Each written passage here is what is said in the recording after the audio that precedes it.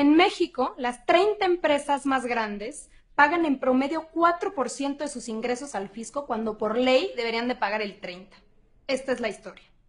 El impuesto sobre la renta, ISR, es el impuesto que se cobra a las ganancias netas de las empresas y de las personas. Se calcula con base en el total de lo que ganamos después de restar los gastos deducibles o pérdidas. Este impuesto es proporcional, es decir, que quien gana más debe pagar más. Sin embargo, en México no sucede así gracias a un régimen llamado consolidación fiscal.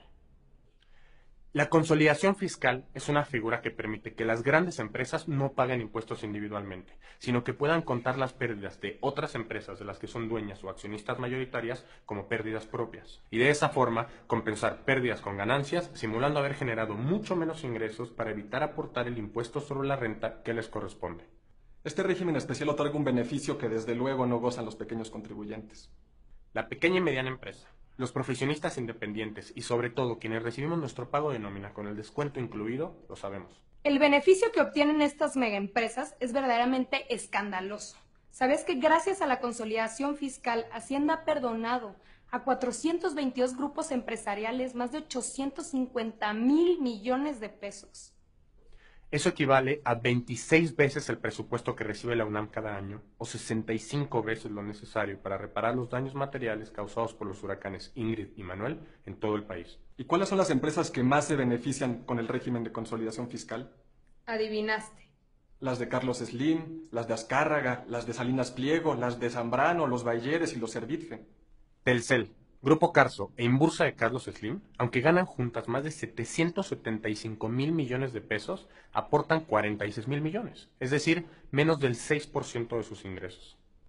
FEMSA, que embotella los productos de Coca-Cola en México, tiene ingresos por más de 237,000 millones de pesos, pero solo paga en impuestos 3.3%.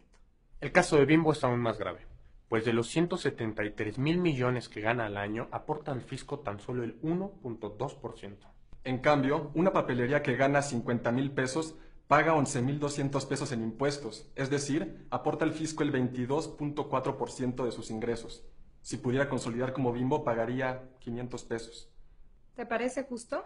Televisa, Walmart, Maseca y las empresas del Grupo Salinas como TV Azteca, Banco Azteca y Electra son otros gigantes que año con año buscan que se les reduzca, se les difiera o se les devuelva el pago de impuestos.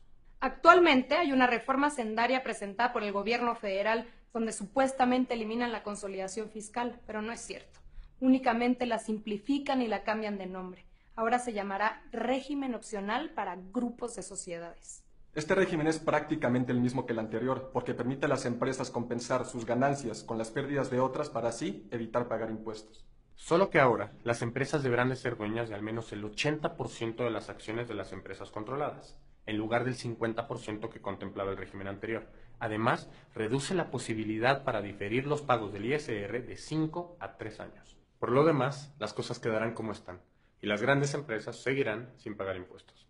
Se debe eliminar por completo el régimen de consolidación fiscal, pues está generando pérdidas multimillonarias para nuestro país. En lugar de que se afecte a la población con el incremento de impuestos, necesitamos que los grandes grupos corporativos paguen al menos el 30% del ISR que les corresponde por las ganancias de cada una de sus empresas.